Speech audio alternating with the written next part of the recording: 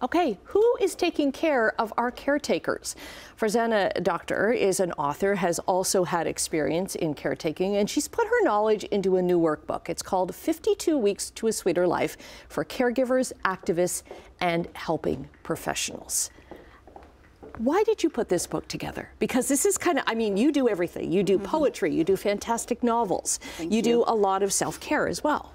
Yes, so I've been a social worker and activist for 35 years, and what I've seen along the way is a lot of overwhelm and burnout, overwork, and you know, these are the folks, caregivers, helping professionals and activists who really preach self-care to everybody else, but have a hard time doing it themselves. Right, and it leads to burnout. It leads to burnout, and I wanted to figure out a way to create a really accessible guide for people to be able to start delving into these issues. And it's broken down, like the 52 weeks, you don't have to do one week after the other. I like that it's little bite-sized, very, very tiny things to do in a week, and if you don't want to do the next week's one, don't do it. Go back to, it encourages you to go back and do the ones that speak to you.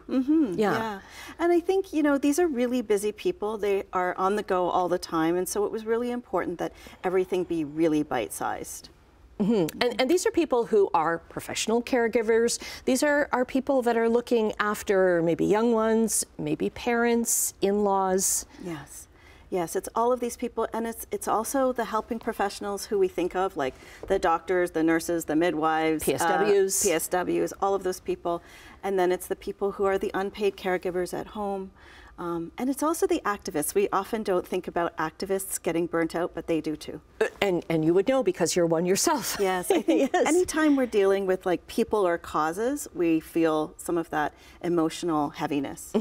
Because you feel like that's what you are, that's what you're doing all the time. And how do you take that break? And by self-care, it's not just things like getting a manicure or having a tea by, you know, all by yourself kind of thing. There's many other examples. Yes, and you know, those things are good, especially because they provide relief and pleasure.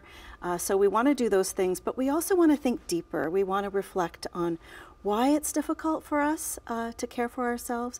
What are some of what's some of the historical stuff that we've been dealing with? What's some of the societal baggage that's there that makes it hard for us to take breaks and to stop and reflect? So it's also about looking a little bit deeper into ourselves. What did you think was the biggest, what was the biggest spark that kind of, okay, I have to do a guide on this? Yes. So over the last few years, I've been doing much more clinical supervision with young social workers. And there were so many ways that they were completely preaching self-care to their clients, but they didn't know how to ask for help themselves. They didn't know how to take breaks. They had lunch breaks, but they weren't taking them. Now, some of this is structural, right? Overwork is embedded in our society and in our organizations. But they needed to look at, did they not deserve care themselves? So that was the major impetus for me, but then I realized, oh, this is happening to people all over the place. Right, and it's kind of like that adage of, you know, the aircraft warning that they give you. You know, you have to give oxygen to yourself before you can give it to somebody else. Yes, and so often these folks will understand that completely, say, yeah, and then it doesn't happen. It doesn't happen. Okay, so where is the book available? Everywhere. Yeah, in bookstores everywhere right now. Okay, we'll get the online links and your social links as well up on our website, chch.com/morninglive. Again, it's 52 Weeks to a Sweeter Life.